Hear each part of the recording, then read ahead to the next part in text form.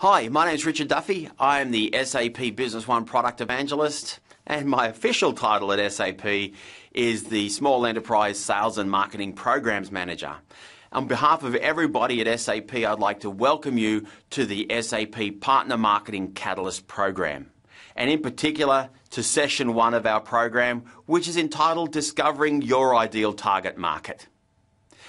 So let's talk briefly about what marketing is all about. So, chances are you may well have attended some kind of formal training on marketing. Perhaps you may even have a degree in marketing. And as part of that formal training, you would have been given a specific definition about marketing, and that will have included talking about things like product, pricing, and placement. You know, we talk about the 3 Ps or the 4 Ps of marketing. Well, I want to give you a different definition of marketing, and it's a definition of marketing that I heard for the very first time from a guy called John Jantsch, and he is the man behind Duct Tape Marketing.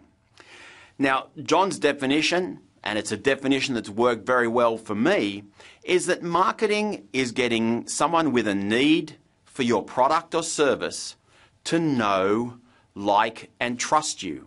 So you can encapsulate it at that point, but then you can take that one step further. So marketing is getting someone with a need for your product or service to know, like, and trust you so that they try, buy, repeat buy, and refer others to you. So if you think about everything that we do from a marketing perspective, that really does encapsulate the entire marketing process from top to bottom. Think about the tactics that you might be executing as the person in your organization who's responsible for marketing. So you might build a website, for example, and once you've got your website up and running, you might be doing search engine optimization, you might be doing search engine marketing. Well, what's that all about? That's about getting people to know you. For example, you might also be running some kind of advertising campaign. You might be placing ads in a magazine. You might be running a banner ad campaign on a website. Again, that's an example of a tactic which is designed to get people to know about your organization and know who you are. So that's part 1.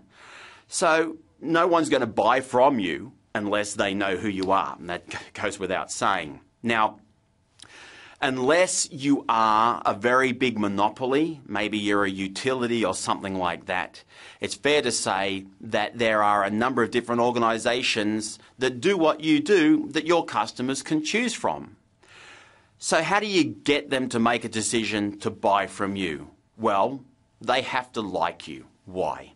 People buy from people. It's a statement that we've always heard, but occasionally we forget about that in this world of, focus on brands and so on. At the end of the day, people buy from people. Now, people will buy from you when they like you. So what do you need to do? You need to give them reasons to like you. Now, when will someone like you? Well, they're going to like you when you help them solve a problem, when you give them some information that they don't currently have. Think about it from our perspective. We're selling ERP solutions and business intelligence solutions. How often does your prospective customer go out and buy an ERP or a BI solution? Chances are, if they're unlucky, it's probably once every maybe 4 to 5 years. Traditional wisdom, traditional thinking says that they buy a new ERP system every 7 years. So, think about, from your perspective, how often do you go out and sell an ERP system to a customer? Well, if you're effective, if you've got a good, strong business, chances are you are adding at least 1 customer per month. So you're an expert. You're an expert on the process. You're an expert on all things relating to ERP, but your customer is not. This is a process they go through once every 5 to 6 years.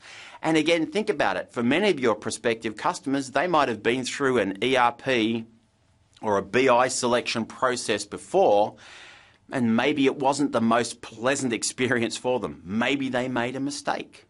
So right now they are a little bit concerned about what's going to happen in the process. So your job is to give them information. Think about it. Why do people come to your website? Why do they engage with you in a sales cycle? Well, they do that because they want information.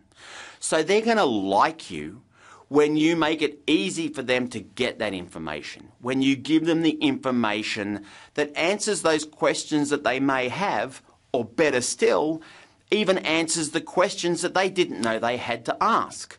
Give you some examples of some marketing assets that you can create that help build that concept of like.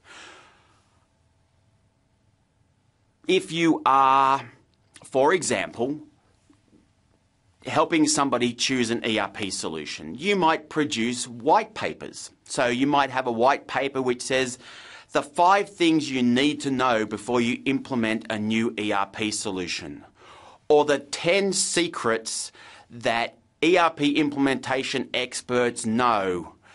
Or you could have other things like the 3 core components of a world-class business intelligence solution. Or maybe something like on-demand or on-premise, the 5 key steps you need to take to ensure you choose the right solution. So think about the questions that your prospect has got going through their mind and answer those questions via white papers, via blog posts. Those are the kinds of things that are going to help a prospect like you. Why are they going to like you? Again, because you have given them information that puts them in control of the process. So then the third one, if we said marketing is know, like, and trust, how do you get them to trust you? Well, really, this is about proving to your prospective customer that you are the expert and that you have done this before. So a great way of building trust is through the usage of things like case studies, existing customer videos, and so on. So those are some examples of the tactics or the assets that you can create that help build that know, like, and trust.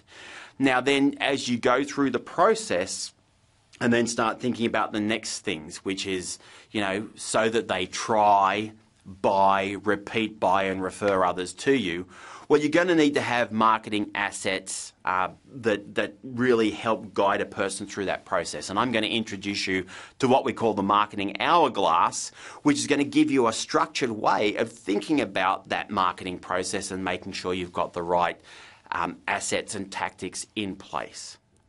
But before we dive into this whole thing about tactics, and for many people, when they think about marketing, they think it's a lot about tactics.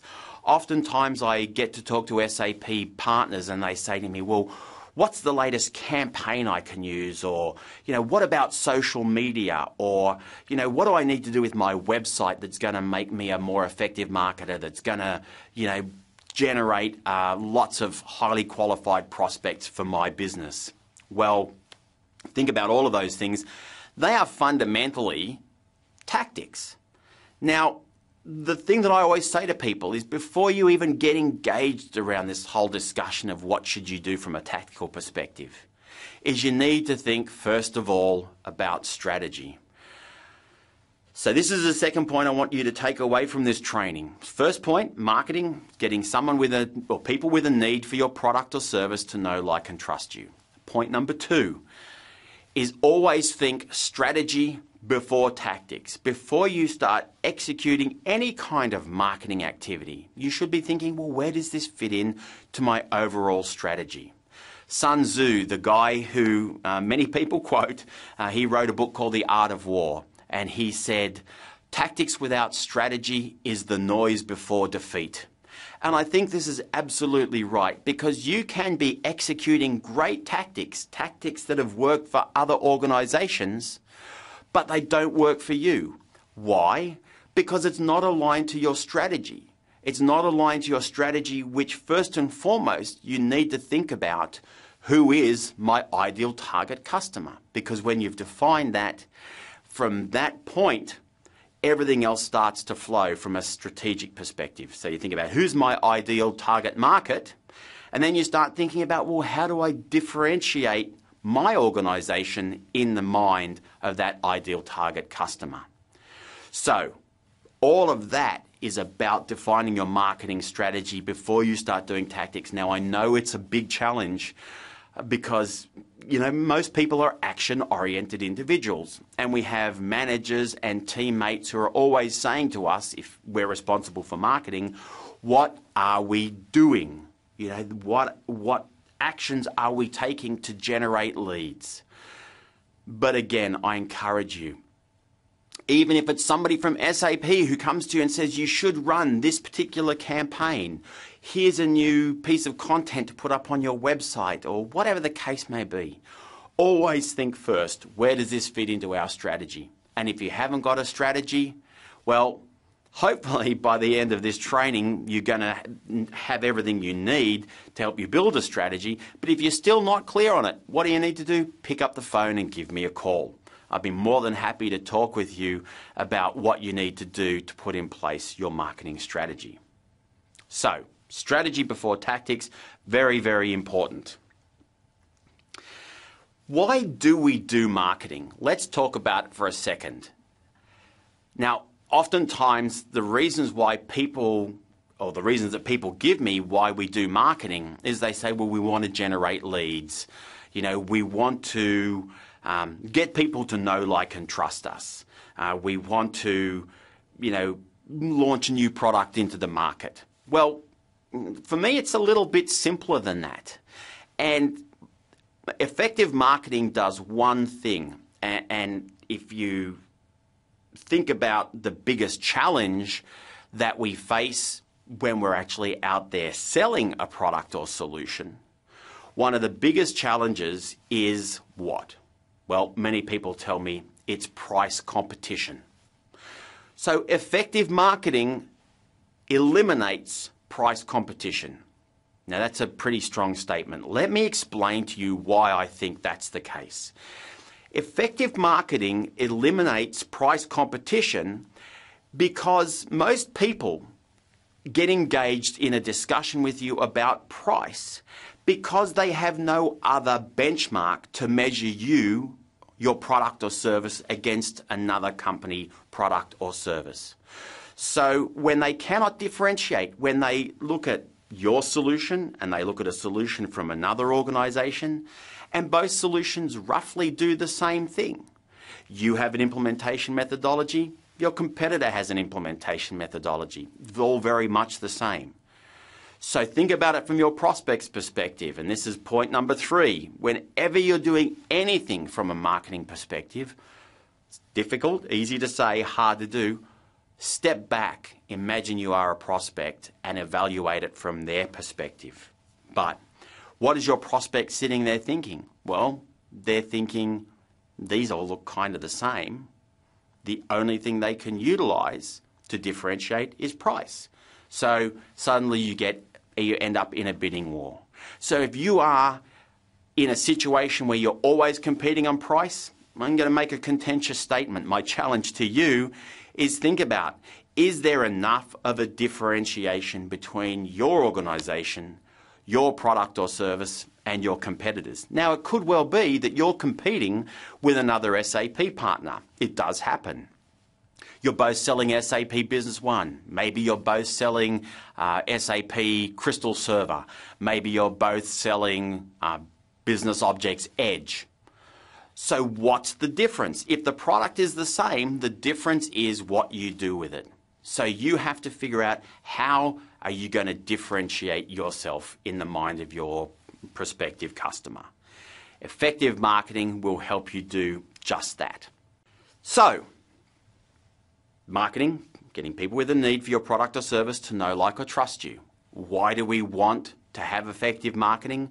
Because effective marketing helps eliminate price competition. It helps you differentiate your organisation, your product or service from your competitors. So, let's talk for a second about how to do that. And I believe that there is a systematic approach that you can take which will help you address this. Now, what is a system? A system is a series of, and this is my definition, maybe you might be able to find this if you went out onto Wikipedia and did a search or whatever, but my definition of a system is a series of predefined steps that deliver a known outcome. So, what do we sell? We sell ERP solutions. Another way of describing ERP solutions is financial systems or business management systems. So if we're selling a system, if there are different systems in place that deliver certain outcomes, why should marketing be any different? Give you an example. Take McDonald's. McDonald's, and I think from memory, the full name of McDonald's in the United States might be McDonald's, either McDonald's Systems of America or it might be McDonald's Franchise Systems or something like that. But fundamentally, and the same thing applies for franchises, what does a franchise offer? It offers a system that says if you follow these steps, this will be the outcome that you'll get, and that outcome is profit. So McDonald's have developed a system for doing things, a system for example, producing a Big Mac the same way no matter what country you go to. 2 all beef patties, special sauce, lettuce, cheese, pickles, onions on a sesame seed bun. Okay? McDonald's, because they have this systematic approach of doing things, they are able to get 13, 14, 15-year-olds, people like my son who worked at a McDonald's, who sometimes I have difficulty getting him to make his bed in the morning. They are able to get him to produce a Big Mac the same way every time. Why? The system is the solution. It's a structured way of going about the process. So I believe marketing can be delivered utilising a similar systematic approach. Now, what are the steps in our marketing system? Well, the first step is to focus on your ideal client, and that's really what this session is about. It's about determining who your ideal client is. The second step is to find the right problem that ideal client is looking to solve and explain to them how your product or service helps them solve that problem.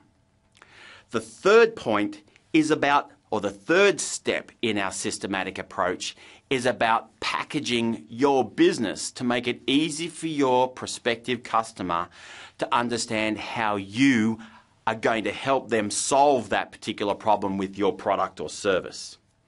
The fourth step is about creating marketing materials that educate your prospect. Remember, we talked about know, like, and trust, and we said that the reason why people engage with you is because they want to understand more about the particular problem that they're trying to solve, how they're going to solve that. So how do you do that?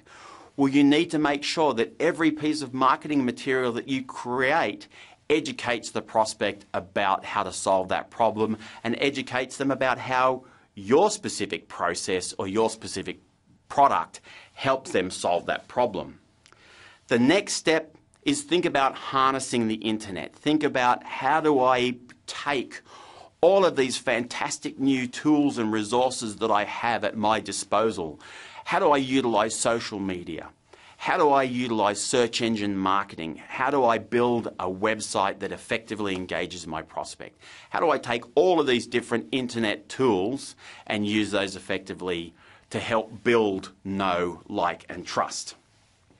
Then think about the next step being about lead generation from every angle. So what do I mean by this?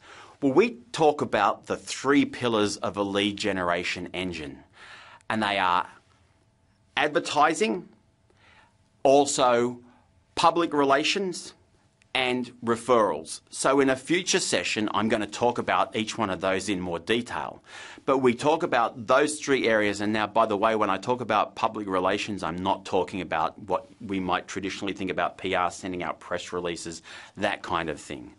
But we want to think about all those different aspects. The traditional way that we think about generating leads through advertising, but, again, utilising referrals effectively. And I'm going to give you some specific steps about how you build a referral system in your business. So Why is that important? Well, many partners I talk to, I ask them the question, what is the best kind of lead that you get in your business? And they say, well, it's a referral. Why? Because they're pre-qualified. You didn't have to spend any money to go out and generate that referral. They came to you as a result of something that you'd already done effectively for an existing customer that made them say, hey, I want to refer somebody to you. Then I asked them the question, what are you specifically doing to encourage new referrals? 9 times out of 10, the answer is, well, nothing.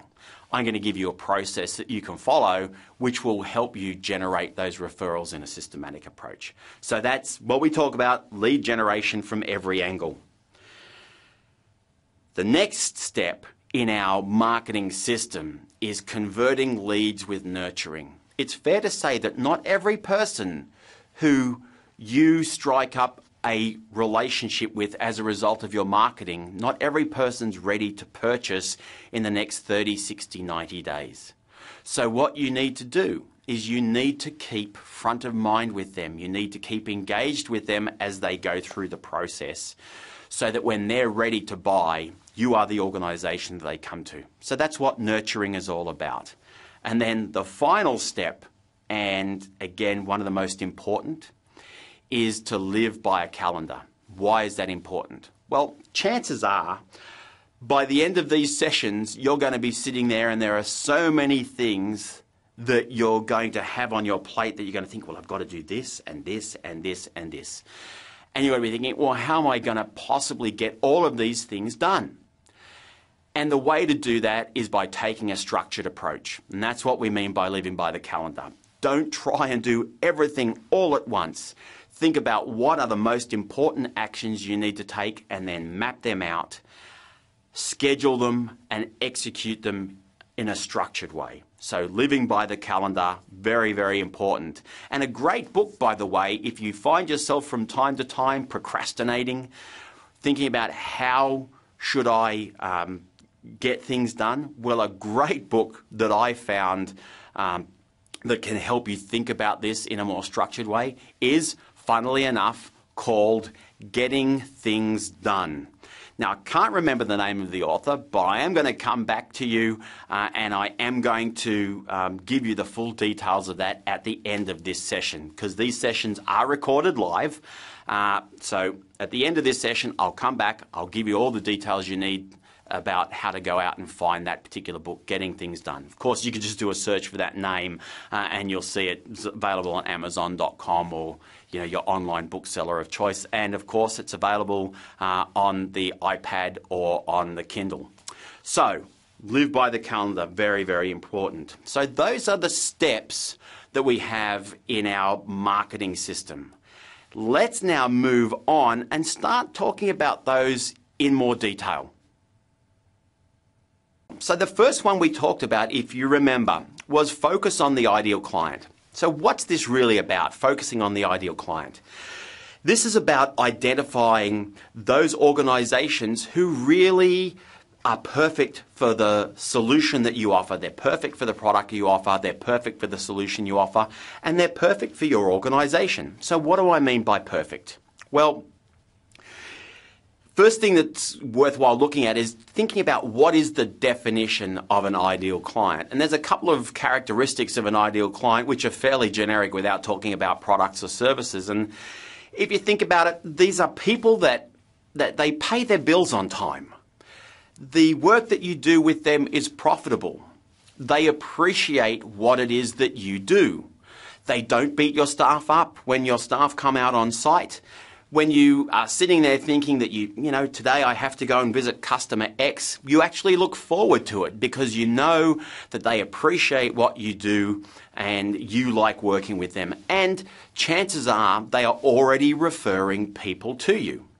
So those are some of the generic characteristics, if you like, of what we would call, an ideal client. So they're current profitable clients for you, and they already refer business to you. So then if you think about how is a good way of identifying who those people are, well, there's a great place to go and learn more about those ideal clients and what they want. And guess what? Chances are you have people in your existing customer base who meet your definition of an ideal client. Well, I hope you do. If you have a client base full of people who you hate, who don't pay their bills on time, who beat your staff up, who don't appreciate what you do, chances are maybe you need to clean out your entire customer base and start again from scratch. But I doubt very much that that's the situation you're in. So there's a great way, and you'll see it actually displayed on this particular slide. There's a great way of identifying those customers. And a good way of doing it is get a list of all of your customers and then map them out. Now, those of you who are familiar with the Gartner Magic Quadrant will be familiar with this kind of diagram, where you have, up in the top left-hand corner, we have those people who refer business to you, but they're not profitable. The bottom left-hand corner, you have those people who don't refer and they're not profitable. In the right-hand side, you have those people who are profitable, but they don't refer. And then in the top far right-hand corner, where all these two things intersect, you have those who refer to you and those who are profitable. That is your group of ideal target clients. So you look at those people, those customers that fit that description, and I'm going to provide you with an Excel spreadsheet that's going to help you go through this process. But you itemize who all of those customers are, and then you start looking in more detail at what are some of the other characteristics of those organizations. Because what you're basically saying is, you know what? If they are my ideal client, I want to find more people just the same as them. Then you've got to ask the question, well, how did I get to have them as customers? Why did they buy from me? Why do they continue to buy from me? What do they like about my organization? What do they think about my organization? What do they think I could do better? These are the kinds of questions. Even another example, think about search engine optimization. We're always thinking about, well, what keywords do we need to use in our websites when we do our search engine optimization?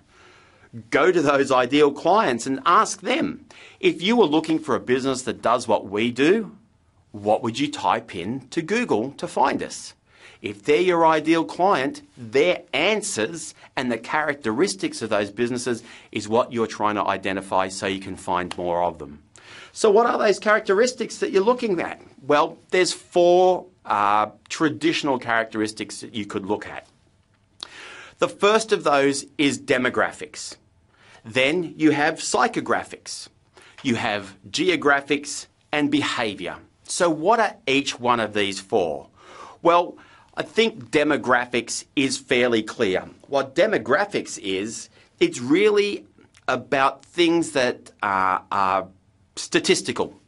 It's a great way of thinking about it.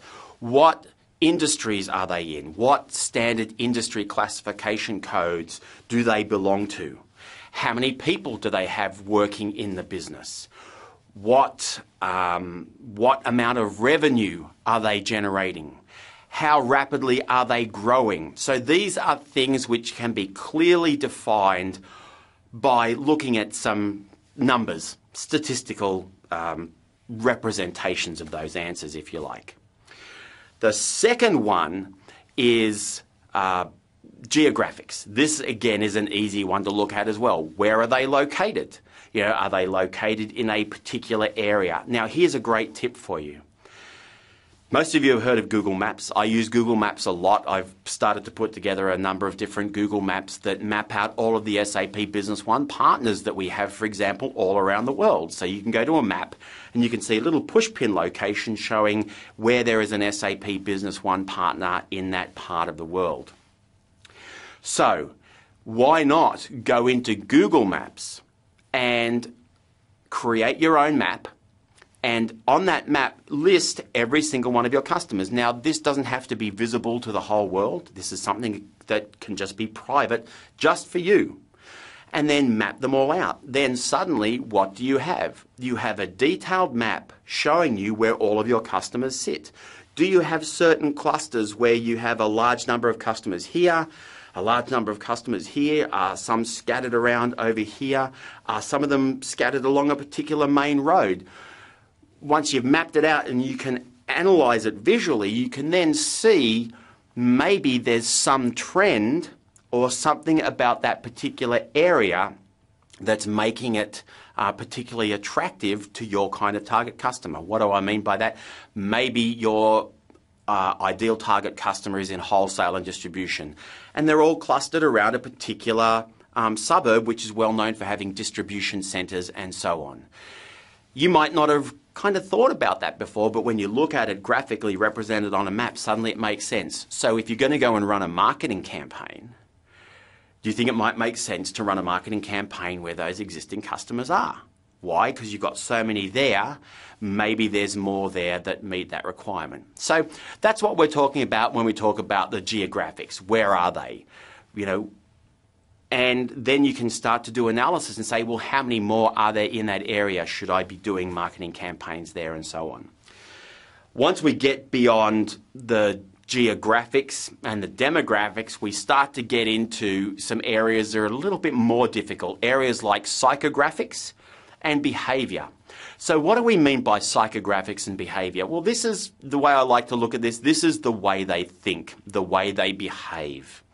For example, are they small family companies? If they are, how are decisions made in those companies? If the decisions are made by the owner, then you're going to need to interact with them in a certain way.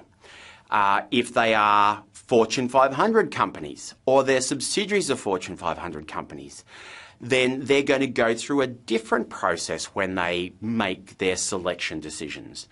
Does the CEO make the decision? Does the financial controller make the decision? Do they look to third parties for advice about business solutions and the business systems that they make? So really what you're looking at is you're trying to understand more about the way they think and the way they act. So again, the way they think, psychographics, the way they act, behaviour. When you've identified all of these different aspects of or these different characteristics, if you like, of your ideal target customer, it then makes it much easier for you to now do everything else from a marketing perspective.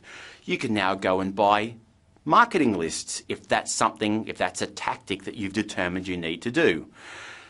You can now go out to the database marketing company and you can say, look, I want wholesale distribution companies within a 30-kilometre radius of Sydney that are growing by 20% per annum. They're turning over between $5 and $20 million per annum. They have between 10 and 30 employees. Now you can really start to get a better picture, and you can buy a database list like that. Many people I talk to, I ask them, who's your target customer? And the answer comes back to a certain extent. This is, again, a contentious statement. Our target market is people with money. Well, everybody wants people with money, right? If they don't have money, they're not going to buy from you. But can you go to a database marketing company and say, I want a list of people with money? No. Can you write a marketing campaign that addresses the specific pain points of people with money? No. But you can build your marketing materials around addressing the needs or addressing the concerns and pain points of a customer in the food wholesaling business that are within a 30-kilometre radius of, the central business district of Sydney, who are growing by, say, 10 to 15% per annum, who have 30 employees, because you know what their pain points are. And guess what?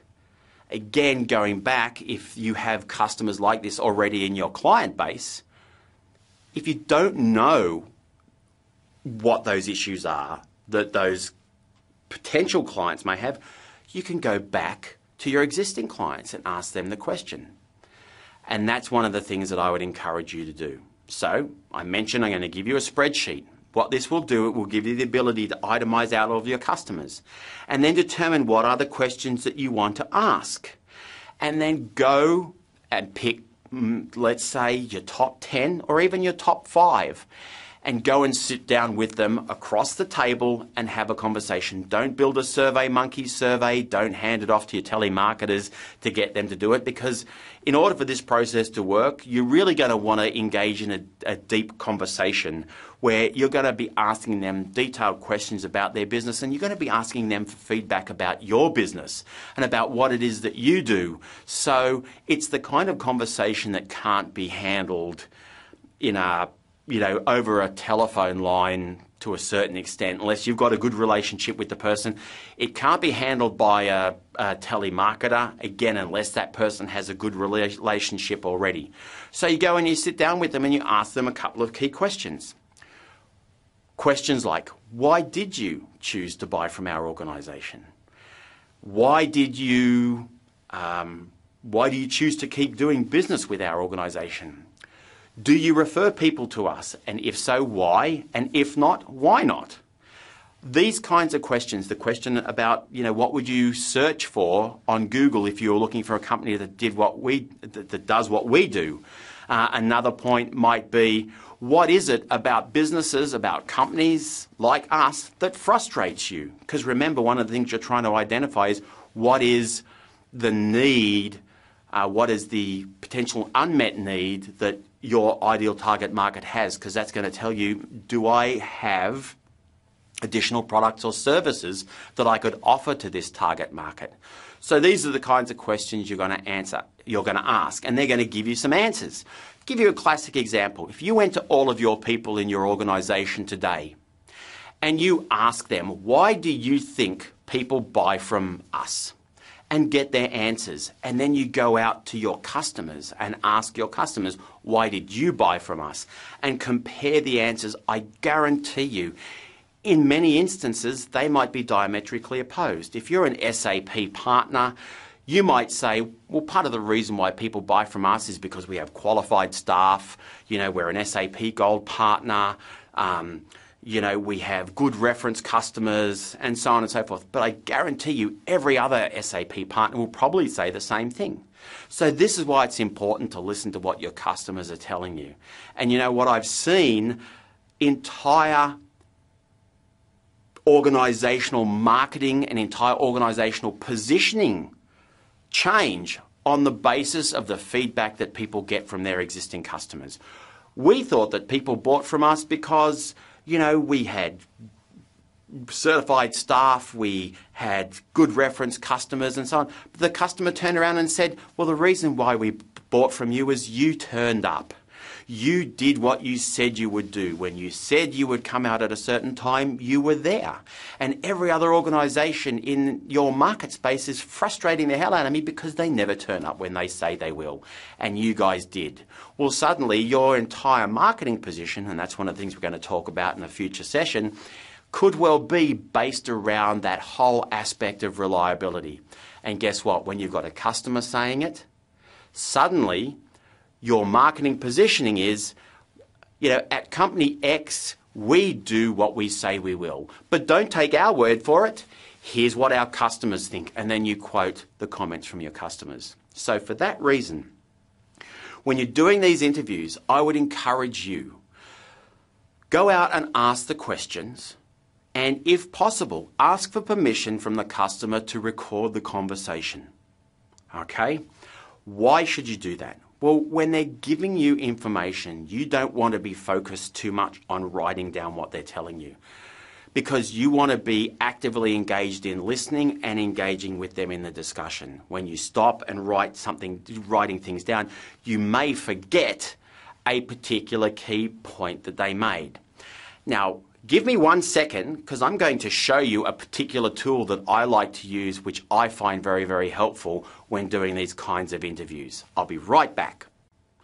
Okay, so thanks for bearing with me. What I wanted to show you, and again, we won't look in this in too much detail, but what I'm using here is a device called a Pulse Pen.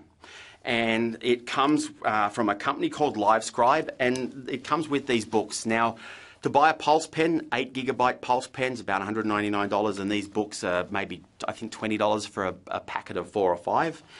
Now, how it works is this. When you're out there talking to the prospective customer, You ask them, of course, for their permission to record the conversation, and you might say something like, I want to make sure that I don't miss anything you tell me. So would you mind if I just recorded our conversation? So that way I can go back to my office and listen to what we said and pick up on some things that I might have missed. And they're, of course, being a reasonable person, A, they'll be impressed that you're taking the time to take notes and really listen. But B, they're going to see that it's going to be of advantage to them. So then what do? This is the book, and it has these little controls on the bottom. So all I do is I click on the button marked record, and you wouldn't have heard that, but it's now recording everything that I am saying, and it'll now record everything that my prospect is saying. Now, if I go in here and I start making notes in my book, and let's say I fill 2 or 3 pages with notes, when I finish the interview with my prospect or with my customer, or even a prospective customer, I hit the stop button, and then I go back to my office, and I'm looking at my notes, and I'm thinking, what was I thinking when I wrote that note? All you do, take your Pulse pen, and you tap next to the note, and it immediately starts playing back exactly what you were saying at that particular point in time when you were writing that note. So it gives you a quick way of jumping back to those points. And one other thing, and no, I'm not sponsored by Pulse or LiveScribe, but the great thing with this particular device is you can plug it in to your computer, and the entire page that you wrote is actually rendered graphically off this. Just the same as if you had scanned that page. Guess what? The Pulse pen has stored exactly what that page looks like, and then you can save that. For your consultants, for example, that are out there taking notes during the implementation process, you can record everything that's said, and that can be part of your project documentation. Really, really great tool. So just wanted to take a couple of seconds and show that to you. So I'm just going to put this down. I'll be back in a second. Okay, so you've been out and you've done your interview with your customer, and you've gotten all that great feedback from them about the reasons why they do business with you, why they chose you, and so on and so forth. So as a result of that, you can now really start to think more clearly around what it is that you need to do from a marketing perspective. When I'm talking to my prospect, what position do I need to put across? When I am trying to address their pain points. What are their pain points? When I'm trying to differentiate my organisation from other organisations out there in the market, what is it, in the words of my customers, that differentiates us, not just my words? Because that, again, is going to give you more credibility. And think about it, one of the other things you might want to consider is actually getting yourself a video camera. You can even use, if you've got an iPhone 4, it has a high definition video camera. Carry that with you. If it's your phone, probably you carry it with you anyway. But when you're out there with an existing customer and they start saying something nice about you, or, because customers will give you little testimonials when they're talking to you. They don't set out to give you a testimonial, but they'll say, you know what, I just wanted to thank you for last week. John, your consultant, we had a problem, and it was Friday night. I know he was going to a concert, but he stayed there with us to make sure we got those documents out the door, and I just wanted to say thank you for that. So when somebody's giving you that kind of information, great testimonial, say to them, hey, would you mind if I just got that on video? Pull out your iPhone, pull out your flip camera if you've got one, and just say, let me just quickly grab that on video. Fantastic way of getting testimonials from your customers. But I digress. So now you've got all of that information. It's time for you to do your first activity. What I would like you to do right now is pause the video, and I want you to take 10 minutes. Take 15 minutes if you like. This is video, so you can keep me paused for as long as you want. But what I'd like you to do is I'd like you to write a paragraph describing your ideal client as if I was looking to refer that ideal client to you. So I want to refer somebody to you, but in order for me to know who to refer to you, rather than referring a whole bunch of people who might not be applicable for you, you need to explain to me what your ideal client looks like. So take 10 minutes to do that, and remember, demographics, geographics, psychographics, and behaviour. And if you can't remember those points that we talked about, of course you can rewind the video or go back to your training materials, which you'll have in your orange folder. So, 10 minutes, and I'll see you at the end of that 10 minutes. So you've gone and you've done all of your research now. You've identified what your ideal target customer looks like. So what's the next thing you've got to do? Well, the next thing you've got to do is you've got to find the right problem to solve for them. You've got to find what it is that differentiates your organisation from other people who could also solve that problem for your ideal target market. Or potentially you have to identify an opportunity, an unmet need that exists within that target market that you can identify. So how do you go about going through that process? Well, we already talked about going through the interview process with your existing customers, asking them those questions. You know, why did you choose us? What is it that frustrates you about businesses like ours? What could we do differently? Are there things which you believe an organisation like ours could provide for you that we're not currently providing? Asking those questions. The second thing you can do is do research into what your competitors are doing. What is it that your competitors offer that you don't? Is there something in their product or service mix that they have which addresses something that your customers have said that they want, which you don't currently offer? How do you bring that into your product offering? And again, I would encourage you to look at that in all aspects of your business. Recently, we just ran some training sessions on building a demonstration system for your Business One, your SAP Business One practice. And one of the things I talked about there was making sure you understand how your competitors are demonstrating their solutions, how they're positioning their solutions, so you can make sure that you're doing a similar thing. So do not underestimate the importance of that competitor research. Not that it becomes, all-encompassing focus for you on, beating your competitors, but you have to know what they're doing.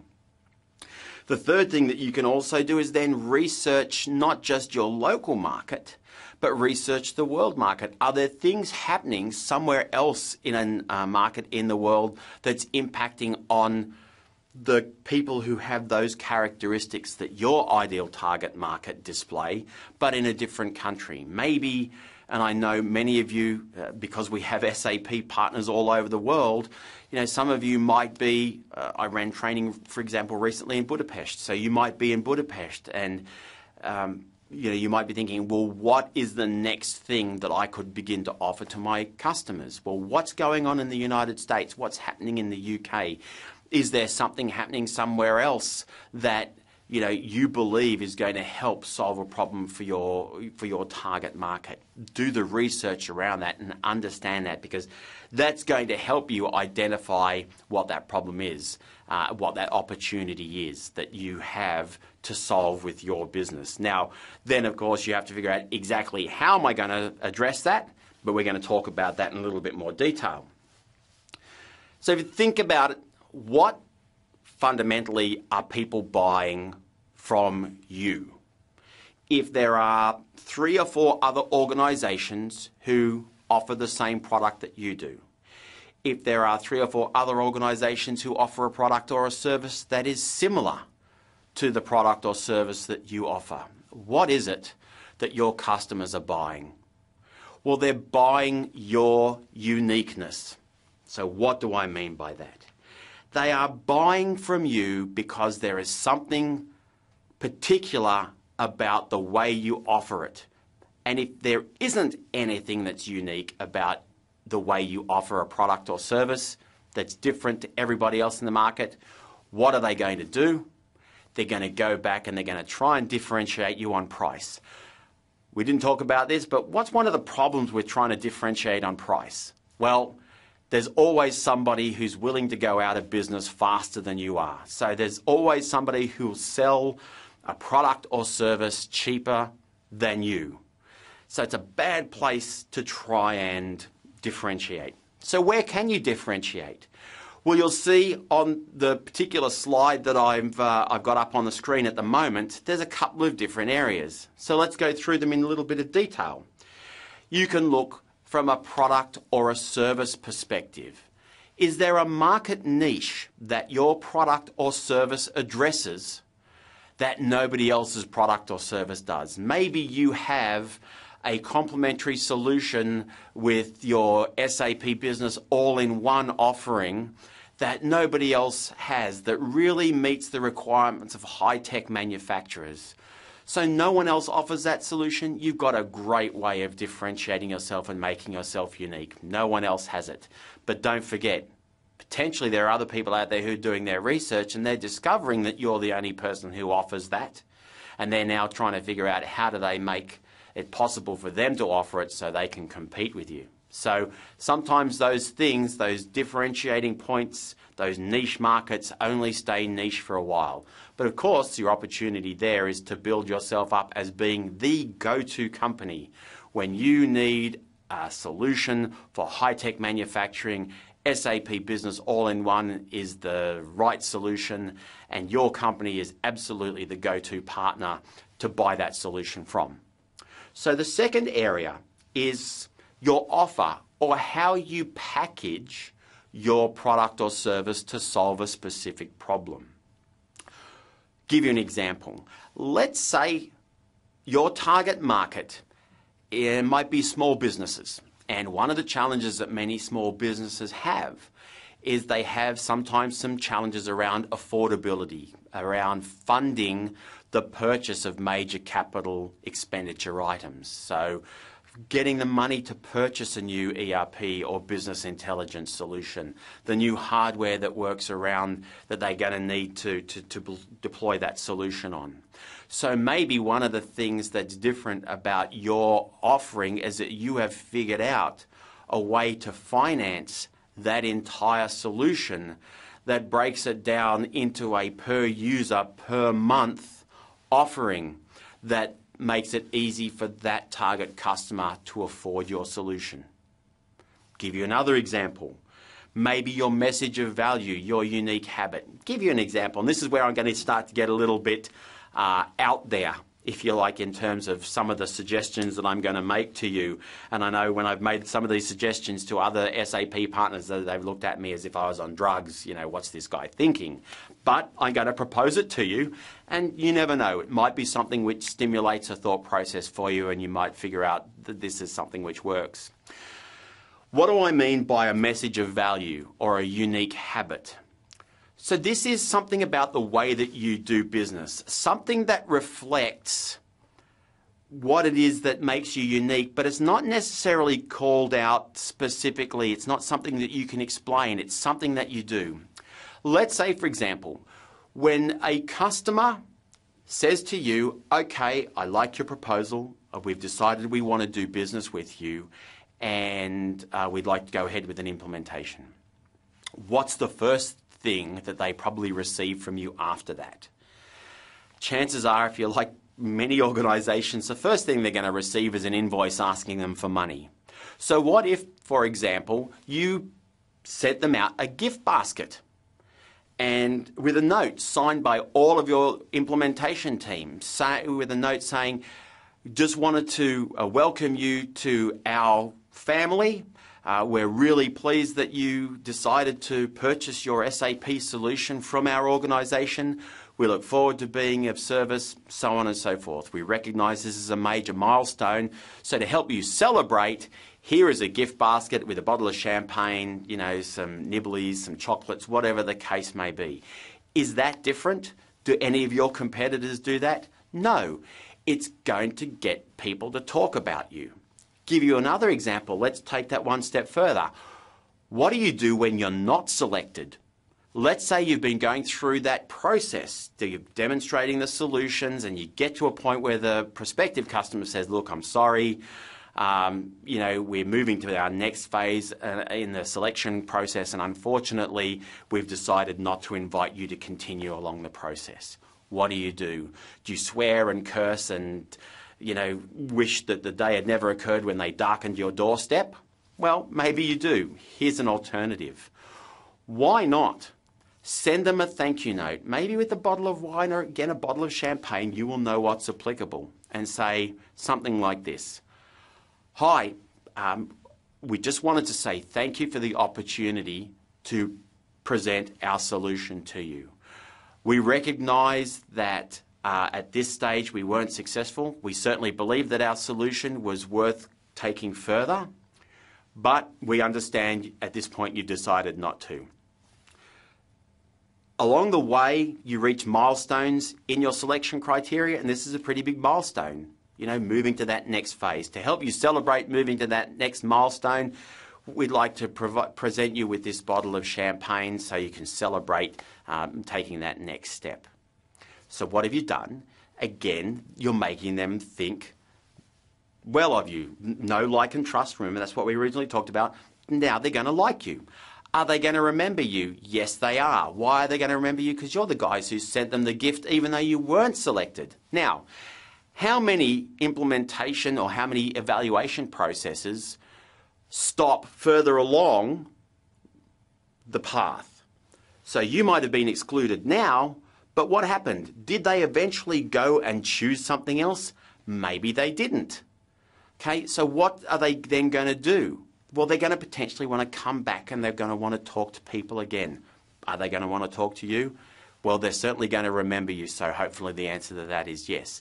What if they choose a solution from one of your competitors? Does every implementation work out the way that people expect? No. So when it doesn't work out, who are they going to come back to? Well, potentially they're going to come back to you. Why? Because they're going to remember you. Take it one step further. With that note, maybe you might want to include a little comment there and say, I would like, if I may, to take 5 or 10 minutes of your time just to understand exactly what it was that we did or didn't do that made you choose to not go further down the path with us. I'll call you on Thursday at 9 a.m. And if you could just spare me 5 minutes, I'd really appreciate it. Do it in a handwritten note. Don't type it up. Handwritten note. Why? Again, it's personalised, it's different, and as Oscar Wilde once said, there's only one thing worse than being talked about, and that's not being talked about. So you want to be memorable. Those are examples of what I call your message of value or your unique habit. Maybe, for example, you may also, when somebody becomes a customer, what happens when they go live? Well, apart from you breathing a sigh of relief, probably not a hell of a lot. So when they go live, why not put together a little bit of a celebration for them? And then work that celebration that you have. Maybe you come out and you buy them pizzas and beer when they go live. Or an example I gave when I was in China recently, maybe you come out and as part of that you have a little fireworks celebration out the front of the business. Something that's going to make everybody go, whoa, gee, what's going on down there? And people will come up and ask, hey, what are you doing? Well, we just went live on our new ERP system and we're having a little celebration. Is that different? Absolutely. Then maybe the person might say, oh, what was so different about what you chose? And then they start asking questions and next thing you know, maybe you've got a referral. So again, it's about thinking about all these different ways that you can interact with your customers or your prospective customers and what's going to be the outcome of that. Number 4, a guarantee. This is always guaranteed to cause some consternation and some discussion when I present this in a live environment. Do you offer a money-back guarantee on your products or services? Now, when I ask this question, most partners look at me and they go, are you insane? We would never offer that. And the question I ask them is, why wouldn't you? Can you imagine the power of being the only provider in your market who offers a 100% money-back guarantee on your solution? Now, why do most implementations go wrong? Most implementations go wrong because of things that happen from the customer's side. Why do implementations run late? Chances are 80 to 90% of the time, it's things that you don't have any control over. So let's say, for example, you had a guarantee which said, we guarantee you'll go live within 30 days. All right, well, what's part of that guarantee? You're going to do the things that you're going to do, and I'm assuming that you will do what you say you're going to do. And the customer is going to do a bunch of things that they said they were going to do. So you come out and you say, okay, I'll be out next Tuesday. We're going to do your data migration. In order for that to happen, you have to do this, this, this, this, and this. Is that all okay? Customer nods their head and says, yep, absolutely. We're going to do all of those things. You get out there on Tuesday, it's not done. You say, well, why not? Oh, you know, John, who was the guy who was focused on that, he's our best guy and we needed to put him off onto an urgent project. And unfortunately, Mary, she's been sick for the last 3 days and she wasn't able to do her part. Well, guess what? Is that your fault? No, it's not. Does that mean they're not going to go live? Yes, it does. Does that mean you have to meet your guarantee? No, it doesn't, because all you're guaranteeing is that you will do what you say you will do. If they don't meet their requirements, then the guarantee is null and void. Okay, so all you need to do in your guarantee is make sure it's lined up very clearly. What are you guaranteeing? You're guaranteeing your products and services. If your customer does not fulfill their part of the bargain, then the guarantee is null and void. Okay, you buy a new refrigerator or a hairdryer. The hairdryer says, do not use this whilst in the shower. Okay, if the customer decides to use the hairdryer in the shower and it blows up, okay, is the warranty null and void? Of course it is, because it was not designed to be used that way. Strange kind of example, I know, but a great way of thinking about it. So again, is that going to work for everybody? No. Is it going to work for you? Maybe it will, maybe it won't. The key to this, though, is thinking about what is it that your customer is looking for. If you know in your market, your customers have struggled with other implementations in the past where they've had failed implementations or people haven't delivered, whatever the case may be. So that's one of the blocks that you have to get past in that process to get them to know, like, and trust you so that they try, buy, repeat buy, and refer others to you.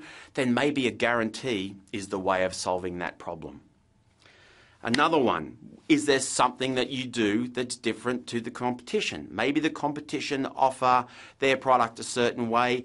What is it that you can do which is different to the way they offer their product or service? And again, this is why understanding and studying what your competitors are about is really, really important.